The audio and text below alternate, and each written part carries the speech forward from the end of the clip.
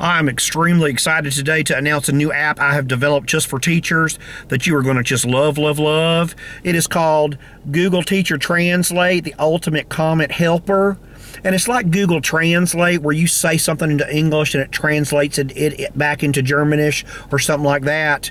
Well, Google Teacher Translate, you're going to be able to say comments that you're struggling with what to say and what to write for on a planner or report card. It's going to translate it for you. It's real easy. What you do is just open up the app and you use your Siri and you say what it is that you're struggling to write, and it'll translate it for you. So let's say you're saying this.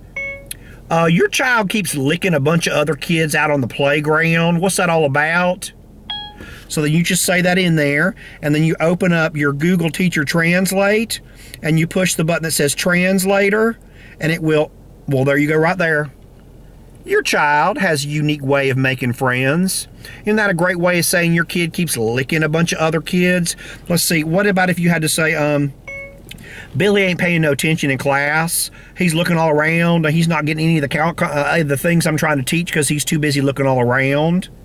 Well, how are you going to say that? That didn't sound very nice. So you just open up your Google Teacher Translate and you just push the translate button like that.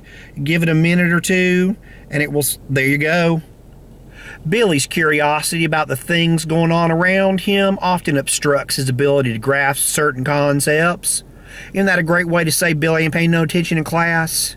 I think you're going to absolutely love Google Teacher Translate. It's going to help you to write them comments in your planners and your report cards.